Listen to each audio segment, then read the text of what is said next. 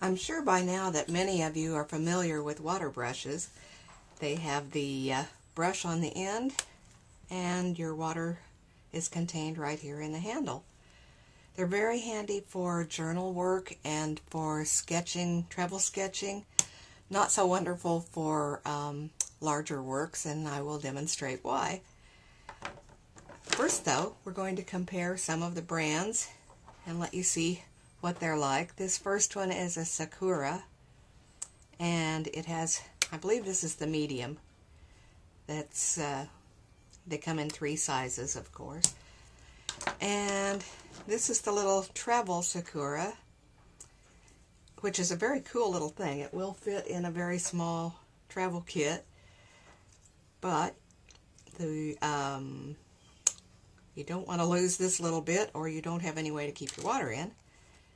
Then it just screws together. Oops, that direction.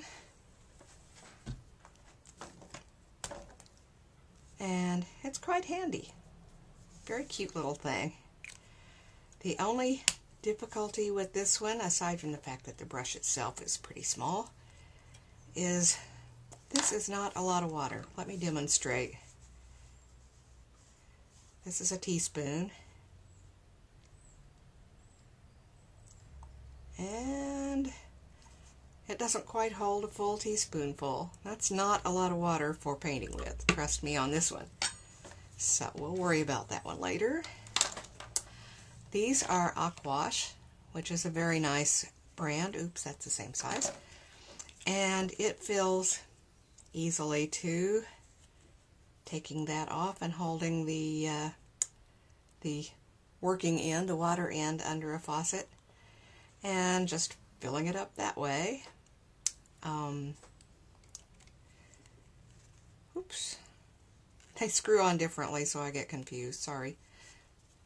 The only problem I have with the Aquash, it's very nice because it's soft enough to squeeze easily, but occasionally, even when you're not squeezing, it makes a blob of water where you don't want it. So I have demonstrated that elsewhere, but this one, of course, is not going to do it right now. That's the large in that one, and this is the small.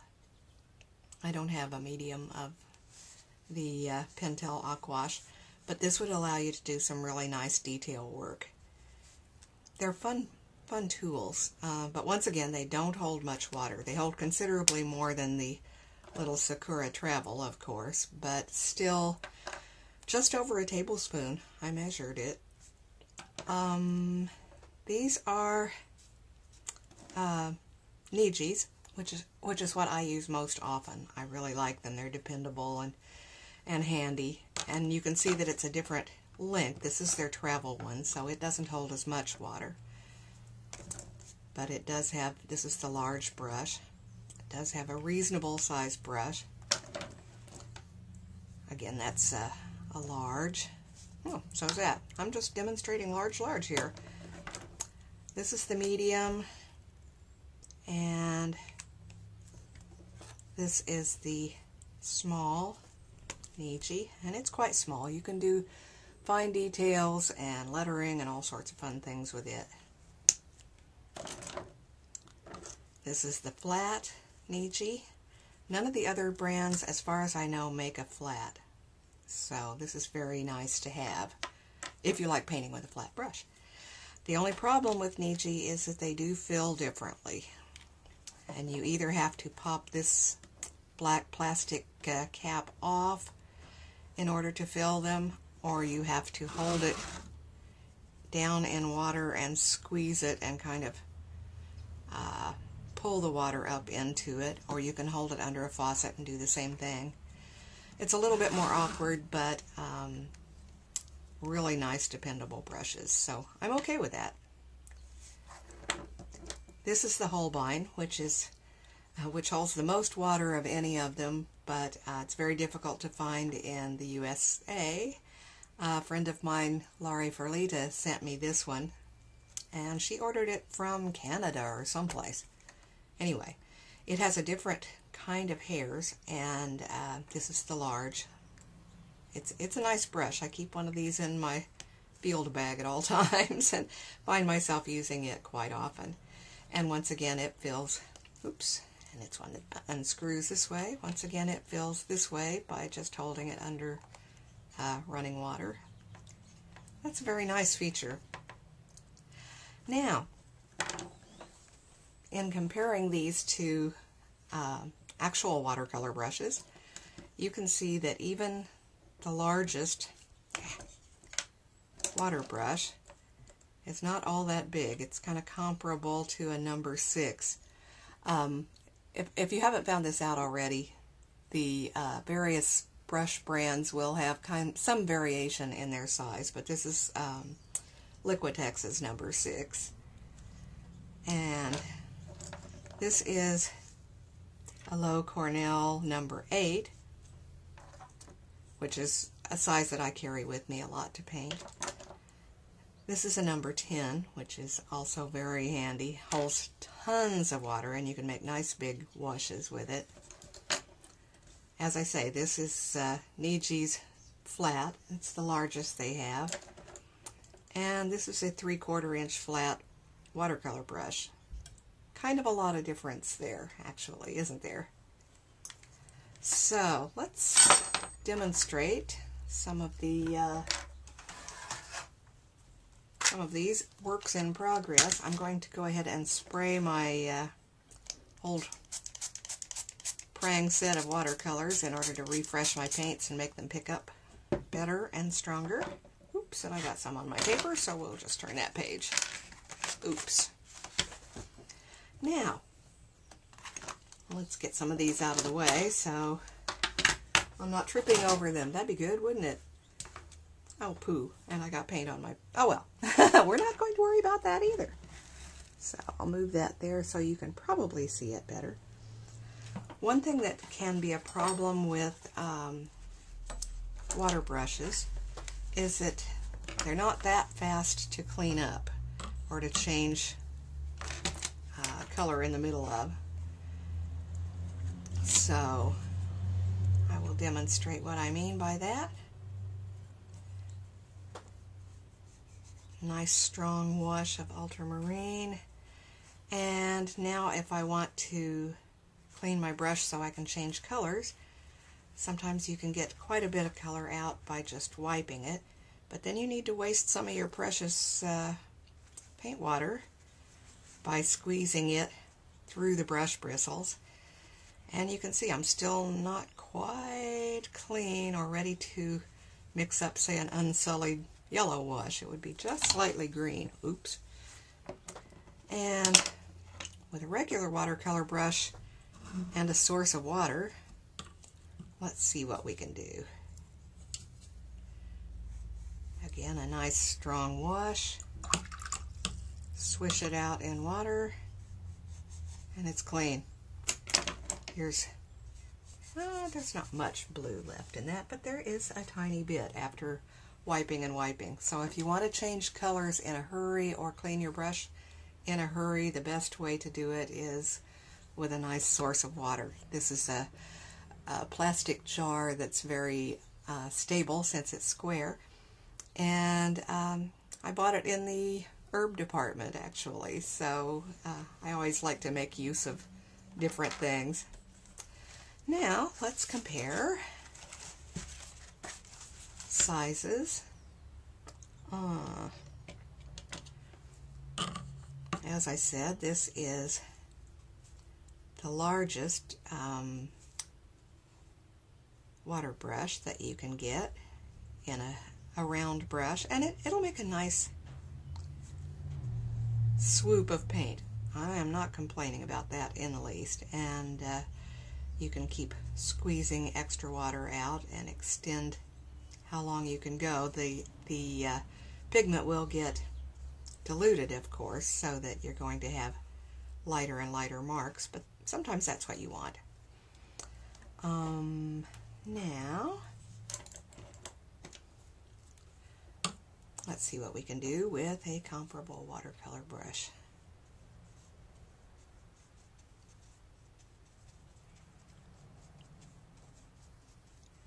I'm not dipping it in water yet, and it's still getting lighter and lighter each time, which is kind of cool. Now, As you can see, the Niji, the largest flat water brush there is, it's capable of a lot of interesting marks. You don't have to just do squares. You can wiggle and squiggle and make dots and stamp with the edge, all sorts of cool things. I've even done dry brush with it like this. You can do weathered wood or hair or fur or all sorts of things with that. But you can't do it as long as you can with another, where'd I do it with my paper towel? With another brush. And again, cleaning your brush takes quite a bit longer than it does with a regular watercolor brush, as you can see. I'll get my, tried to get this one out of here. It's kind of comparable to that size, but a little bit bigger. I don't think I actually own a watercolor brush, a real watercolor brush that is as small as this. So, again, with a regular watercolor brush, you can make all sorts of marks, and definitely don't have to be mechanical looking. And again, you can do dry brush. And in order to clean your brush, swish it out quickly. And then I could switch to another color and have it be pretty clean. And the reason my yellow isn't as clean as it could be is because I haven't cleaned it on my palette. So it looks a little funky, but that's okay. Now, we're going to try a little bit more of a comparison about what the brushes can do or will do. And let's see. You don't often need a flat brush, a flat wash in nature. After all, how many things are flat? But with a good size water brush, you can get a fairly flat one. You do have to keep going back and reloading in order to keep it fairly even. And you just keep drawing that bead of color down the page. Oops, I washed it out in my water just like it was a regular watercolor brush. If you want to do a graded wash, you do the same thing, but instead of dipping back into your water or back into your paint, you just keep squeezing a little extra water out through the bristles, and sometimes that's going to want to back run, so you may not like that too much. It's hard to get it really clear enough doing this to fade off completely, so I blot it again a little bit, and it's still not clear, of course, as you can see. So let's try that with a regular watercolor brush. These actually do hold quite a bit more paint too than a water brush does. Again, it works better on a tilted page like this. And I'm going to go back in for a little bit more paint. Continue to pull it down the page. If you have a bead at the bottom, you're going to want to pick that up with a blotted out brush. I don't have one here, but you can pick it up like that, or you can take the edge of a Kleenex and pick up any back run.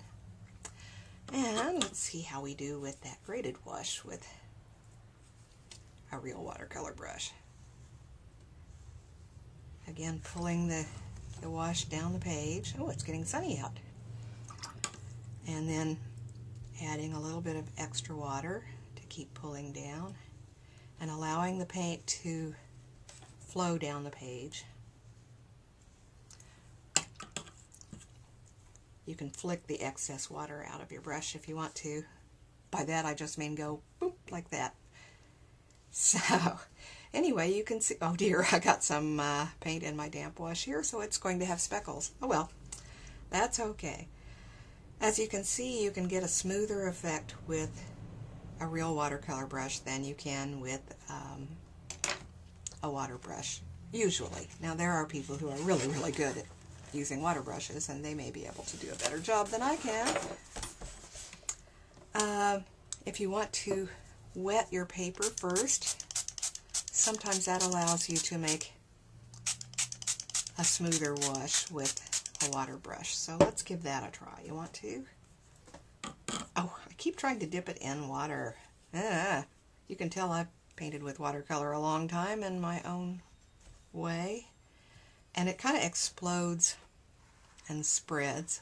And it'll do that with any brush, really, depending on how wet your page is. Needing to go back for a reload.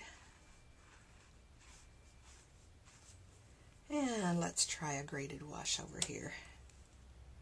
See how that goes. Peppy wants in and he's pawing on the window. No! Not right now, buddy. I'm kind of busy. Oops.